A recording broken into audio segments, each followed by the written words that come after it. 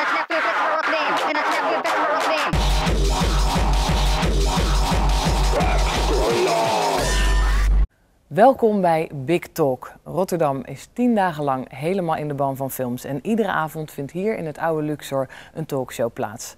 Daarin zetten we top-interviewers tegenover de belangrijkste gasten van het festival. Vanavond spreekt Patrick van Meel van het Stedelijk Museum in Amsterdam met Lech Majewski, die een film maakte over Breugel, The Mill and the Cross. My painting will have to tell many stories. It should be large enough to hold everything. I will work like the spider I saw this morning, building its web. First, it finds an anchoring point. Here, the heart of my web. Our Savior is being drowned mercilessly. In most paintings, God is shown parting the clouds, looking down on the world in displeasure. In my painting, the miller will take his place.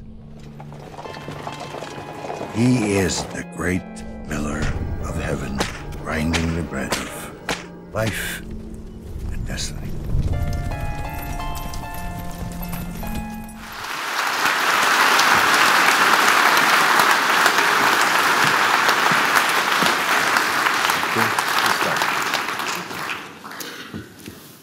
Welcome. Welcome. It was 11 years ago that you were here? Yes, feels like yesterday. Yes? That hasn't been changed that much in Well, Rotterdam? we're always staying in Hilton, and now it's Manhattan. Only 300 meters? Yes. Okay. There are made a lot of movies, biopics, about painters. You made a movie about one single painting. Yes. What made you do this? The love for Bruegel, or as you say, Breugel. Breugel. We say Breugel. Yeah. I will stay with Bruegel. Okay. That's how it... That's okay for tonight. No, I loved him from my early days as a teenager. I traveled from an industrial city of Katowice to my uncle who was teaching at Venice Conservatory.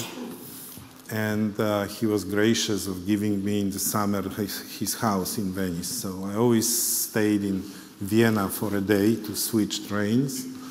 And I always went to Saal 10 in Kunsthistorische Museum, and for some reason I spent a lot of time in front of Bruegel.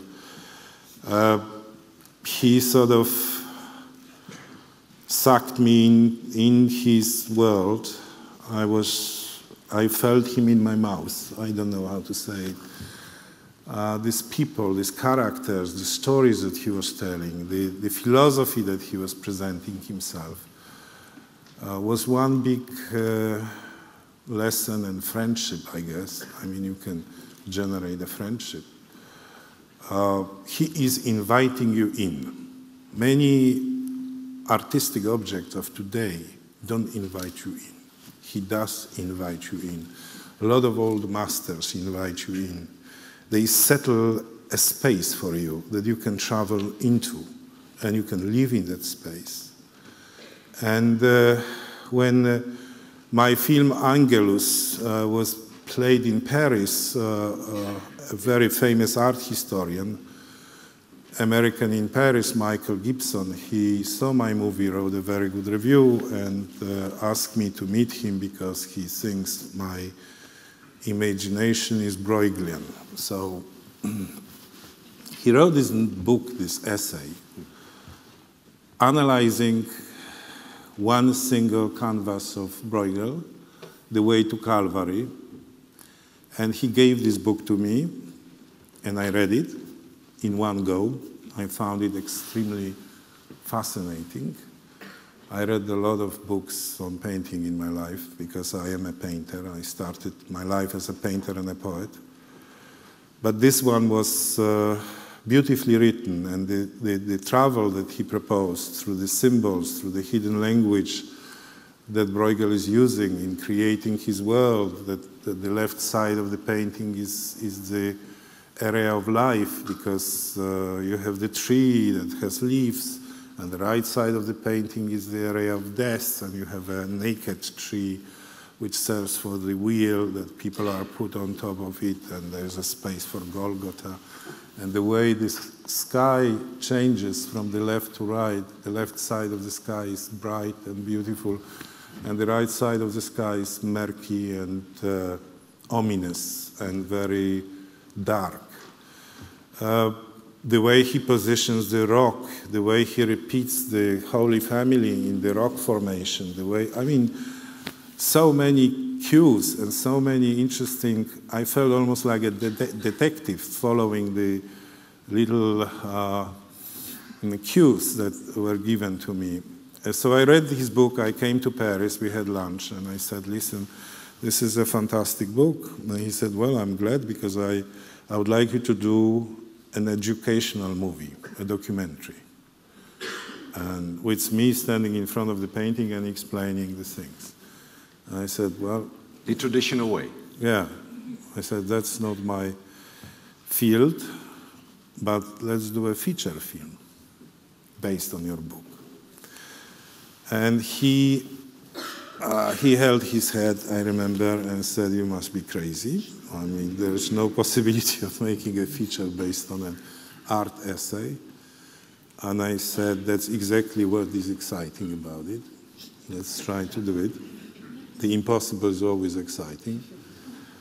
And we started, as Americans say, kick around a few things. First of all, we said, look, there are human beings in this painting. There are 500, eh? Yeah, 500 of them. Yeah. So let's select a dozen of them and let's tell their lives on a single occasion that they are the subjects of Bruegel masterminding plan of showing the philosophy of the times. What I respect also in those artists, in the artists from the past, is that they were brave enough to try to combine the entire knowledge of the world in a single piece of work. So if you look at the old masters, these are compendia of the knowledge. It's also like Dante and the Divine Comedy. It's a compendium. It's, you know, if you look at the book, it's not that thick. But it has the absolute total knowledge of the given time and contains the entire world, the up and down, and left and right, and you know, every aspect you could imagine. But how did you come to transfer this into a fiction film or a narrative movie? Because it's all symbolic, and you say it's like a book and a documentary. You can explain, but you don't explain in your film. How did you come about? Well, I think that films need a mechanism of interest, that the film that can pull in the audience has to repeat a certain mechanism that is natural for the psychology of human beings. Like, for example, the criminal story relies on your curiosity, whodunit. Let's say Western relies on your sense of justice, that the bad guys will finally get it, no matter how hard it will come for the good guy. But the ultimate effect is the justice wins. We know it doesn't happen in the real life, but we want it on the screen, just to feel satisfied. The other situation, obviously, I felt is when you spy on something, when you see only fragments of things, and you just peeping Tom. And that arouses your curiosity. It makes you extra interested, and sort of your imagination started to flow. And the other I found is the process of creation.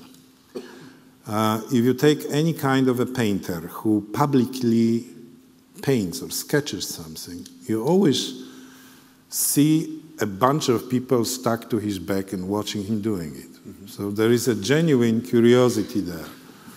And I figure if I was stuck in the back of Bruegel and hear him mumbling what the keys, the cues, the directions of how to understand the painting, that would be something that maybe the audience will take on as well.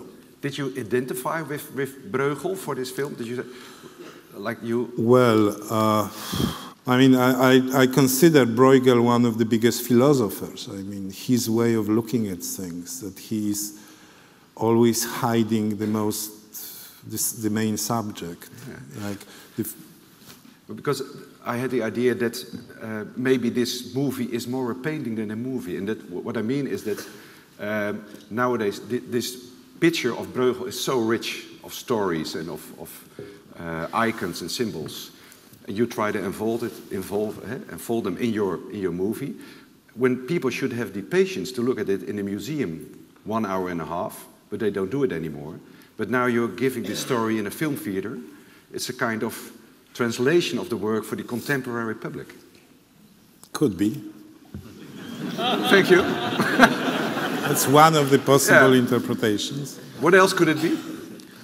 Well, you know, the Bruegel philosopher, I mean, what I was always amazed by is the shock that I lived with when I saw his Fall of Icarus. You know, you see a fall of Icarus and you don't see Icarus in the painting. You just see all sorts of daily lives.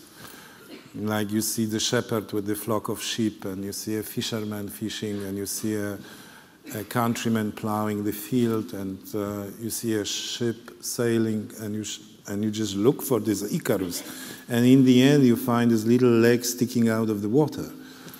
So, you know, the guy does it 500 years ago. What a brilliant mind. What a brilliant attitude towards the subject. Mm-hmm.